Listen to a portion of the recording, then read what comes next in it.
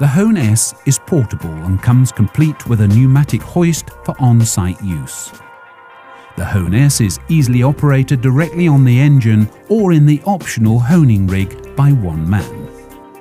To set up the HON S in a honing rig HR80, simply place the cylinder liner on the trolley and secure it.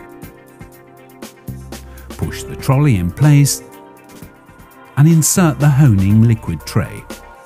Now all you have to do is adjust the honing heads, add the honing fluid, engage the stone pressure and start the driving motor.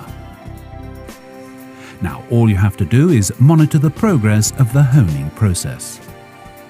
The HON S will make deglazing and honing your cylinder liners a snap.